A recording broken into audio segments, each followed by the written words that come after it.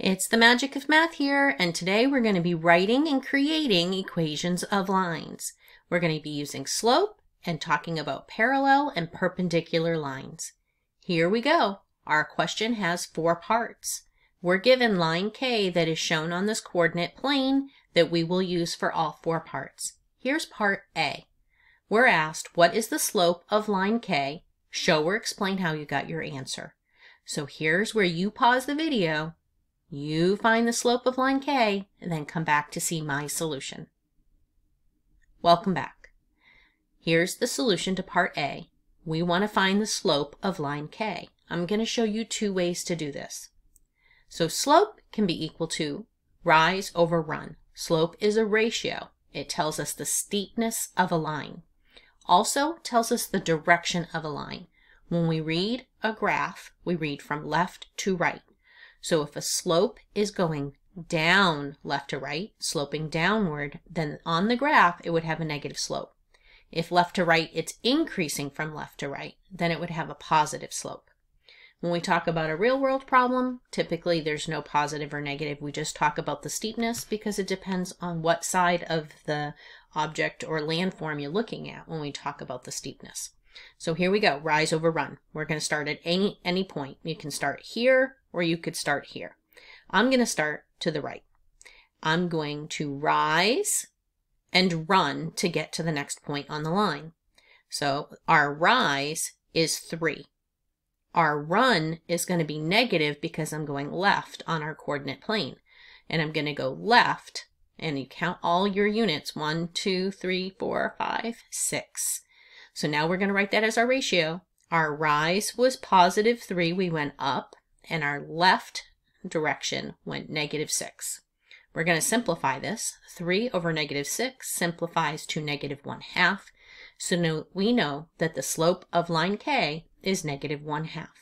And if we use this as our ratio of rise to run, we can rise 1, run negative 2, we're on the line. Rise 1, run negative 2, we're on the line. Our second way to find slope is to use the slope formula, which shows us our rise as the difference between the y-coordinates between the 2 points over our run, the difference between the x-coordinates of our 2 points, which is exactly what we did. Now we're just doing it mathematically instead of counting on a graph.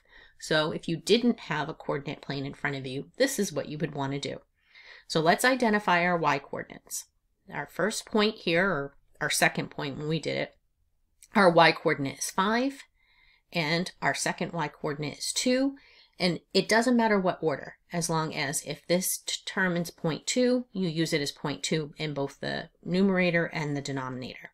So y2 I'm going to say is 5, and y1 is 2, so 5 subtract 2, and that's going to be over the difference of the x-coordinates. So our second x-coordinate here, negative 4, and then the other is 2.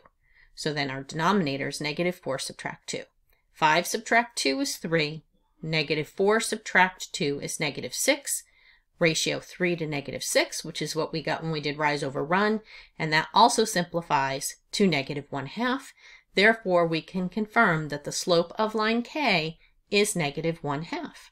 Let's move on to part B. Part B, line P is parallel to line K.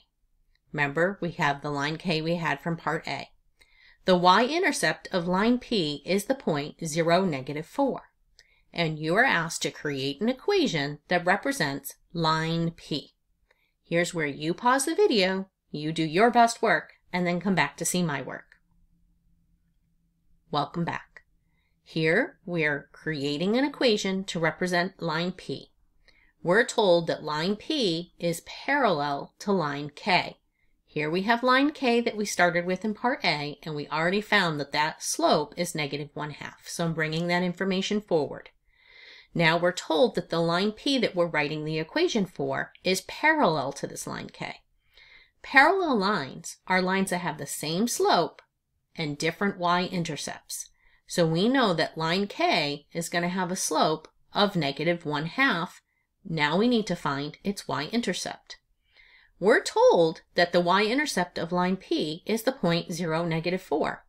So we're already given all the information we need. So let's plot this point. because we know that when we're given a y-intercept, this represents b. So 0, -4, here's my point, which is my y-intercept of the line parallel to line k. And to write an equation, we're going to use slope-intercept form. Y equals mx plus b, where m is the slope and b is the y-intercept. We know that the line is parallel, so therefore it has a slope of -1/2, and we were given that the y-intercept is -4. So the line y equals -1/2x subtract 4 will be parallel. So let's use this slope and our y-intercept. So we're going to rise 1 and run -2 to plot another point and draw our line, and we can see that they are parallel, and there we have created the equation that represents line P, which is parallel to line K. Moving on to part C, we're told that line R passes through the points -2, 1 and 1, 0. You're asked, is line R parallel to line K, and explain your reasoning. Go ahead and pause the video now, determine whether or not they're parallel, and come back and hit play to see. Welcome back. So again, we're given a new line. Line K, we're bringing forward from part A and part B. So we know that line R is going to pass through the points -2, 1, plot that point, and 1, 0. So 1, 0 will be right here, and we can draw our line. We can already see that it doesn't look parallel, but seeing isn't explaining our reasoning. So now when we want to talk about being parallel, we are going to find our slopes, because we know that the slopes of two lines are equal if they are parallel. So we're going to rise 1 and run -3 to find the slope of line R. We already know that to be parallel, that this slope right here, line K, has a slope of -1/2. We've already found that in our previous parts. So seeing as parallel lines have to have the same slope, we can stop right there. Line R is not parallel to line K since they do not have the same slope. So there we have part C. Moving on to part D. We're told that line S is perpendicular to line K. Line S passes through the point 5, -2. You're asked to create an equation that represents line S. So here's where you pause the video, create your equation, and then come back to see my work. Welcome back. So we are creating an equation to represent line S, and we're told that line S is perpendicular to line K. Let's understand perpendicular lines. So line S is going to pass through the point 5, -2, 5, -2, and we've plotted the information given to us. And then the other bit is we know that we have perpendicular lines. So for two lines to be perpendicular in the coordinate plane, the product of their slopes must be -1. We call this in math opposite reciprocals. So let's bring forward what we learned in parts previous to this, that line K has a slope of -1/2.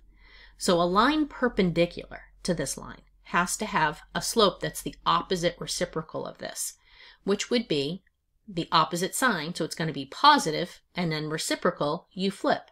So +2 would be the slope of this line S if it's perpendicular. 2 multiplied by -1/2 is going to be -1. So anytime you take a number and multiply it by its reciprocal, you get 1. Seeing these have two different signs, that product would be -1.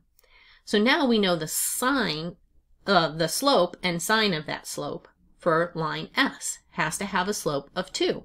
Now we need to find its y-intercept. Well, this gets a little trickier, because if I go and I use my slope to plot another point, I'm going to rise 2 and run 1.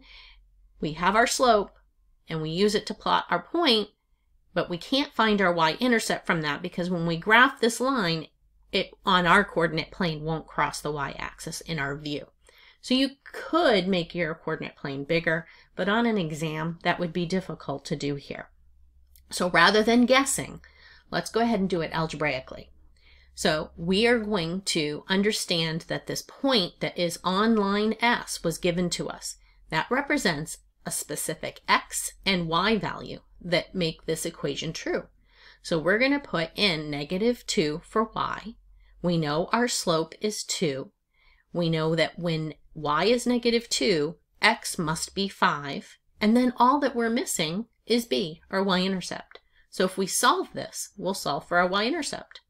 So 2 times 5 is 10, and now we're going to subtract 10 from each side to solve for b. -2 and -10 are -12, so we know our y-intercept is -12, and now we can create the equation of our perpendicular line S. So y is going to be equal to our +2 slope x subtract 12, which is our y-intercept, and this is the equation of line D. And there you have creating the equations of lines using slope, the idea of parallel and perpendicular, and the relationship of slope. Thanks for joining me today at The Magic of Math, where we continue to master math one video at a time. Have a great day, and I hope you come back soon.